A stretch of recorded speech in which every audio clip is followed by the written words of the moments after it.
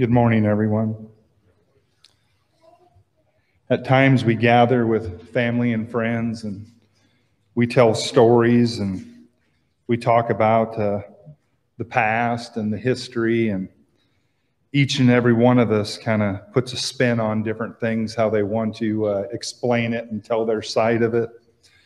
And this morning I was going to talk about the full armor of God, and in Bible class, we were talking about the testimony of Jesus and who he is. And Larry was reading the wall over here, I am the bread of life.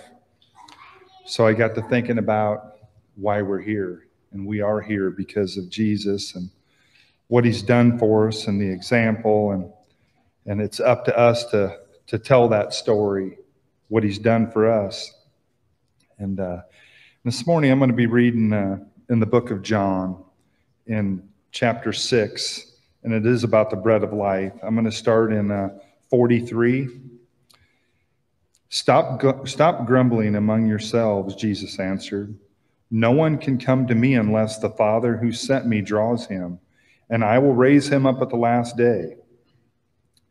It is written in the prophets that they will all be taught by God. Everyone who listens to the Father and learns from him comes to me. No one has seen the Father except the one who is from God. Only he has seen the Father. I tell you the truth. He who believes has everlasting life. I am the bread of life. Your forefathers ate the manna in the desert, yet they died. But here is the bread that comes down from heaven, which a man may eat and not die. I am the living bread that came down from heaven. If anyone eats of this bread, he will live forever. This bread is my flesh, which I will give for the life of the world.